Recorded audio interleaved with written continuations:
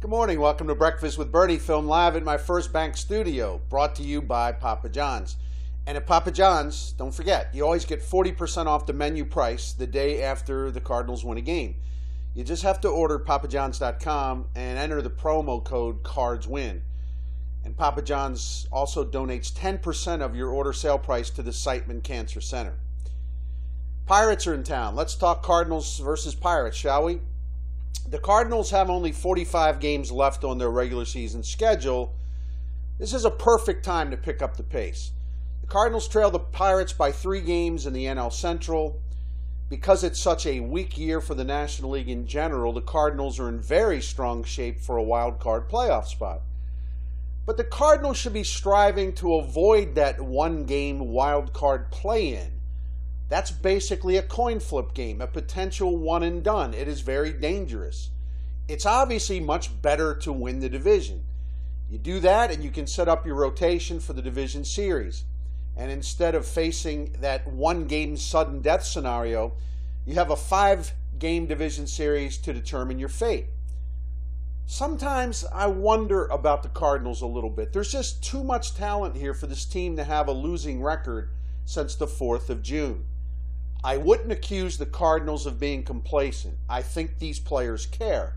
However, many players on this team were around in 2011 and 2012. They remember coming back against all odds late in 2011 to catch the Braves and make the playoffs. They remember 2012 when the Cardinals still made it to the postseason despite losing 11 of 15 games in late August, early September. The players on those teams didn't panic, and it's really good to have a calm and composed team. But you can take it too far. You can't have an attitude of, hey, no problem, relax, everything's fine, because sometimes it isn't so fine. You can't always count on making a comeback. You can't always rely on other teams slipping and falling.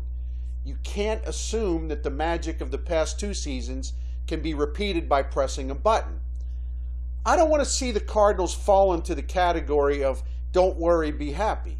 The Pirates are in town, and some of the Cardinals are downplaying the importance of this series.